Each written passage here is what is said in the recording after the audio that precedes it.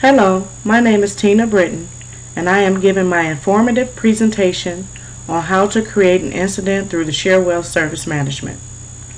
What is Cherwell Service Management? It is an ITIL service integrated solution with various functionalities that will enhance any information technology service desk. Cherwell Service Management has the following features to make this system a one-stop shop. It handles incident management, change and release management, as well as problem management. It also features an extensive knowledge base that will allow you to incorporate articles or quick solutions within the system itself. Today our focus is on how to create an incident through the Cherwell system. First, let's click on Cherwell System. You will click on this icon right here and open up the Cherwell system. Here you will see the queues here. You'll see the IT help desk by customer. These are our internal customers that comes into the Cherwell system via the email. You'll have the P&G support. These are any tickets from our external users using the customer support. And our Red Plum users. These are external customers that are requesting coupons. On the left hand side here is our task pane. This will allow you to do quick searches. You can search an incident. You can view open incidents. Under common tasks we have quick view set up. If you click on help desk tickets, it will show you all the available help desk tickets that are open. If you click on the P&G, there's no tickets available. If you click on Red Plum, there's also tickets, new tickets. I'm going to go back to the customized view of my dashboard here and go to the IT Help Desk New. Okay. Now let's create a new incident through the Cherwell system. I'm going to click on the new button and go all the way down to new incident. I'm going to click on new incident. I'm going to use myself as the requester. Oh, let's try that one more time.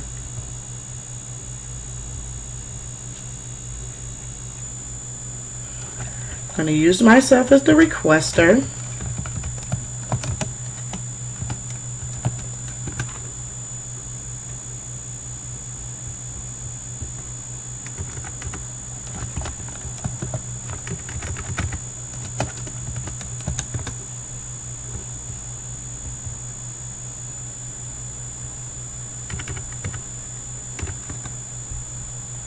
There we go. I'm going to use myself as the requester. My phone number is populated, my email address is populated, and my location. I'm going to do step one. I'm going to record the details of the ticket. I'm going to say printer issue, cannot print. I'm going to go over to step two where I will classify this ticket. I'm going to type in printer and hit the tab for a quick search. And I'm going to use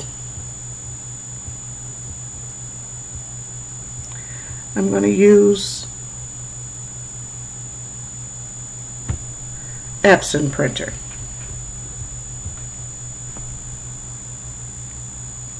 If you notice, it's now populating.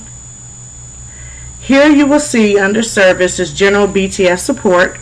The category is the printer. The subcategory is the Epson DFX 5000 Plus. All printer issues are severity 3 level. Under step 3 where you investigate, it says here that route as a severity 3 for a printer issue. Okay, if you look over here, I'm going to take ownership of this ticket because it's assigned to my team. I'm the customer support operator. So I'm going to take ownership of this ticket, and it's now owned by me. The next thing I will do is to begin work. Click on begin work.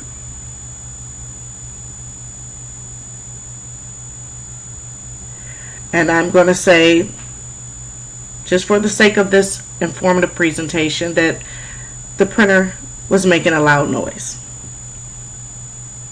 We sent the technician out. Now we can go ahead and resolve the issue.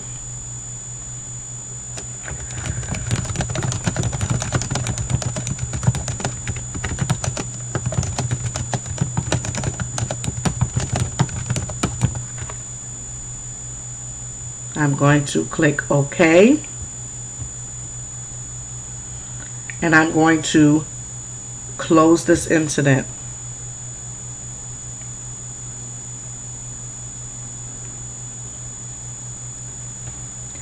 You'll see down here in the resolution details that it says close description. It said printer was making a loud noise and now the issue has been resolved.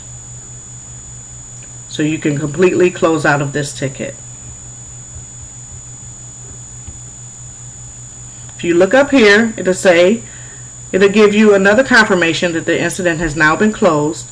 It's been closed by me at 10:30 a.m. I have went through the process of creating an incident in the Cherwell Service Management System. Is there any questions? Okay. Thank you for your time.